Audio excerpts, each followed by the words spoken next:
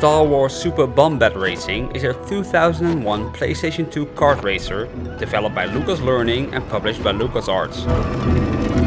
It was officially unveiled at E3 2000, and during its launch a year later, copies of the game, signed by George Lucas, were raffled away.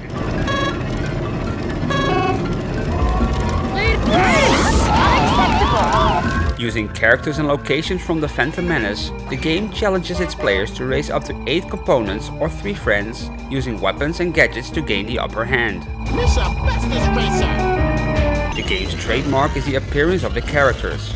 In similar style to Mario Kart for the Nintendo 64, they all have oversized, silly looking hats while racing in small vehicles.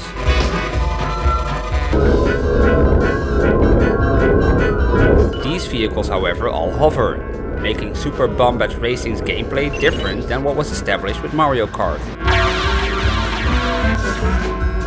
Races consist of 3 laps.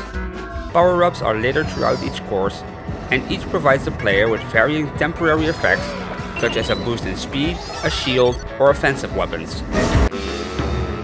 In the special arena mode, players control their characters in a vehicular combat scenario.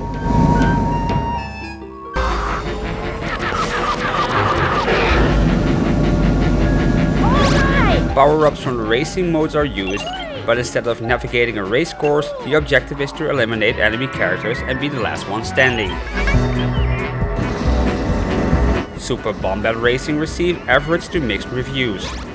Some praised the game, calling it an accomplished kart racer and a welcome addition to the dense short list of games on PlayStation 2. Excellent!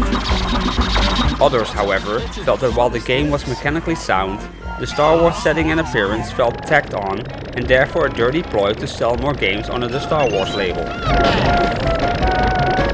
Others roundly criticized the game, both for turning Star Wars into a childish kart racer and for simply making a bad game. Additional releases were planned for the Sega Dreamcast, Windows and macOS, but these were cancelled due to poor sales on the PlayStation 2. After the decision was made to stop development on the game on other platforms, Lucas Learning decided to leave the market.